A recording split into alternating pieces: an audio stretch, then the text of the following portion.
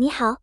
欢迎大家收看中国明星的新闻，这就是今天的新闻。谭松韵为什么总是黑头发？演员任嘉伦从配角到名角，越努力越幸运。谭松韵为啥一直是黑发？看了她不良少女的发型，这不是同一个人吧？印象中，我们认识的谭松韵大多数都是黑色的波波头短发，也就是学生头。这款发型也是让33岁的谭松韵变得像一个没毕业的大学生一样。其实我们都知道，谭松韵长着一张不会老的娃娃脸，哪怕她今年已经有33岁了，我们看到她给人的感觉都是还未成年吧，而且长成这样子也太可爱了。其实谭松韵之前在某一部剧中也曾经不是黑色短发或者波波头的发型，而是一款特别叛逆的不良少女发型，不仅染了其他的颜色，而且还画着浓妆艳抹。这样的谭松韵跟我们平常看到的样子差距是非常大的，感觉根本就不是同一个人。看得出发型和妆容对我们的影响都是非常大的，影响的不仅仅是颜值。我们可以看到照片中的谭松韵染了一头金灿灿的黄发，发尾处还添加了酒红色，这种发色真不是一般人能够驾驭得了的，看起来特别的非主流。而且谭松韵在妆容部分也画得特别的浓，特别是眼妆和口红的部分，把一个娃娃脸的少女画成了一个叛逆的女大佬即视感。发型和妆容上有了改变，谭松韵在穿衣搭配上也不是她平常穿到的特别青春减龄的少女风格。外面是一件小皮衣，内搭上露脐装、超短 A 字裙，这种穿衣搭配可真不是谭松韵平常的穿衣风格呀，看起来酷酷的又非常的帅气，再加上超级个性的发型和妆容，谁还能想象谭松韵是一个很乖巧可爱的小女生呢？以前跟身边的小伙伴说到谭松韵，他们都会说谭松韵长得特别的可爱清纯，特别羡慕她拥有的娃娃脸。可是如今我们看到的谭松韵已经瘦了不少，感觉脸上的肉肉也少了，脸型也变得越来越有直线感。特别是在谭松韵的这一个造型当中，还特意把脸型画得特别的直线，感觉和谭松韵之前的样子判若两人了。说到谭松韵最适合的发型，那么应该就是黑色的中短发了。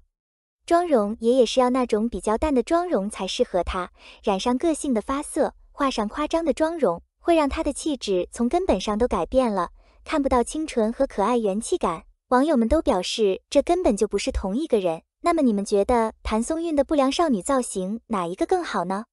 谭松韵一直保持黑发的原因可能有几个方面。首先，黑色发色给人一种清新自然的感觉，与她天真可爱的形象相符合。黑发也更容易展现她的娃娃脸和青春活力。此外，黑发相对比较保守和传统，更适合她在电视剧和电影中扮演的角色，尤其是学生或青春偶像类的角色。虽然谭松韵在某些作品中尝试了不同的发型和造型，比如叛逆少女的发型，但这种改变通常是为了适应特定的角色需求。演员在扮演角色时，常常需要根据剧情和角色性格的需要来改变发型和妆容，以更好地诠释角色的形象和个性。当然，发型和妆容的改变对于一个人的形象和气质也有一定的影响。不同的发型和妆容可以展现出不同的风格和氛围。谭松韵在叛逆少女造型中的金色发色、浓妆和特立独行的穿衣风格，确实让她看起来与平常的形象有了较大的差别。这种改变让她更具时尚感和个性，呈现出另一种迥然不同的魅力。总的来说，谭松韵一直保持黑发，可能是出于多方面的考虑，包括与她常见角色形象的匹配，以及黑发给人带来的清新自然感和年轻活力。然而，在特定的剧情需要下，她也会尝试其他发型和妆容，以展现出不同的角色形象和魅力。02演员任嘉伦从配角到名角，越努力越幸运。春节档电视剧热播，最红的非古装剧《锦衣之下》莫属。任嘉伦在剧中饰演的铁血又温柔的锦衣卫陆毅。且不说锦衣卫这超级官二代的设定就已很让人心动，任嘉伦在剧中的妆发样貌也是一翩翩公子，卓尔不凡。再加上任嘉伦出色的演技与演技，把陆毅这个角色诠释的实在是太讨喜了。不少网友直言，任嘉伦从娱乐圈无数俊男美女中杀出一条血路，俘获了万千少女的芳心。随着任嘉伦的翻红，他的过去也被广大网友扒得干干净净。小编这才知道，原来任嘉伦在娱乐圈摸爬滚蛋已经12年了。有着一张娃娃脸的他，原来已经31岁了，并不是什么新生代流量小生。据小编了解，任嘉伦原名任国超，89年出生于山东省青岛市，父亲是武术教练的他，自幼习武，身体素质很强，并且有着超出常人的运动天赋。9岁进入山东省乒乓球省队，16岁伤病退役。而这时的任嘉伦并没有放弃运动，他又在篮球方面表露了自己的天赋，成为学校的篮球队队长，有着不少战绩。起初小编也不理解任嘉伦的做法，可是任嘉伦一直是一个努力的人，这点从哪里看出呢？国超文集是网友整理出的早年任嘉伦写在博客的话，里面让我们看到的是一个非主流又努力的任嘉伦，无论遇到什么困难都在为自己打气，无论干什么都干得有模有样，不干平庸，又努力上进，还特别真实耿直。正是因为10几年的努力打拼，才有了今日用演技圈粉无数的任嘉伦，那个证明了在娱乐圈里即使结婚生子也会凭实力爆红的任嘉伦。从配角到名角，从默默无闻到被众人认可，这背后除了天赋还有努力。任嘉伦的故事告诉我们，成功并非只凭运气，更需要坚持和努力。他的经历展示了他在不同领域展现出的天赋和才华，以及通过持续的努力和热情不断进步的决心。无论是从乒乓球到篮球，再到他的演艺事业，他都展现了一种追求卓越的态度。